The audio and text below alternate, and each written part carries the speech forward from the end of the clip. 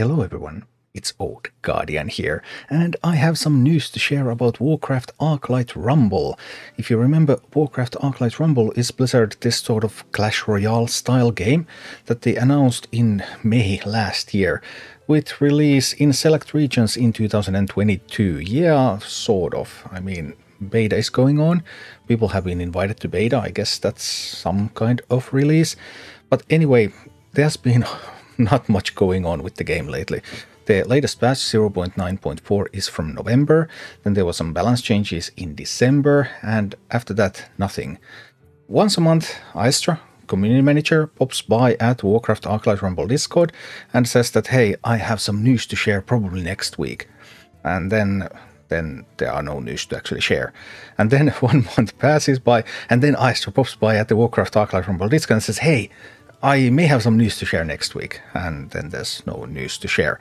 But this time there actually were some news to share, because Aistra shared this yesterday. Our 0.9.5 beta update is right around the corner and includes exciting updates to PvP, campaign progression, performance and more, so sounds like a pretty big patch. As we continue to make big changes, sometimes this will require us to reset player progress, and that is the case with 0.9.5. Resets help us get updates to players faster and also support stable technical performance. We aim to require resetting progress as few times as possible, but there may be additional resets on our path to worldwide launch. Well, that was some news. I mean, they did say that there's going to be at least one reset during the beta before the soft launch. That's something that has been published a long time ago. That's something everyone expected, but obviously the game is not yet there at the soft launch, so this reset came as a bit of a surprise. But then again, I haven't been doing a lot of Arclight Rumble recently, because the progress on the game seems to have been very, very slow.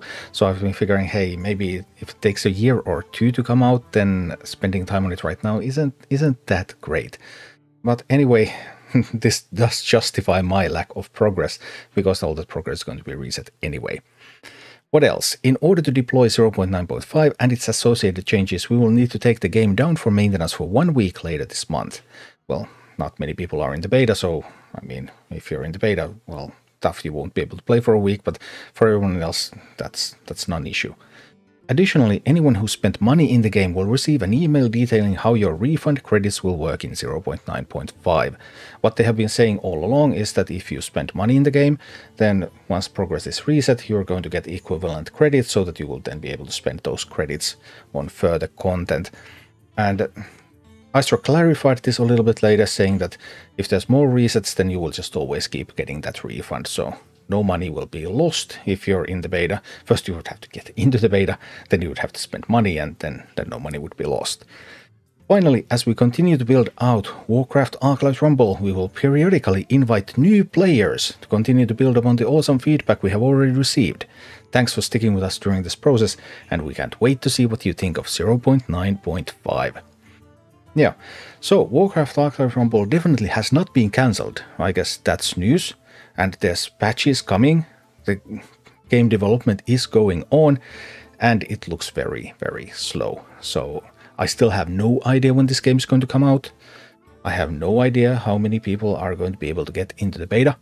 But many people have been saying, hey, this is a dead game, and that's probably cancelled. But it's not cancelled. It is still coming. I just don't exactly know when. Thank you for watching. Click like and subscribe if you enjoyed this, and a special thanks to all of my Patreon supporters, YouTube members and Twitch subscribers who make all of these videos possible.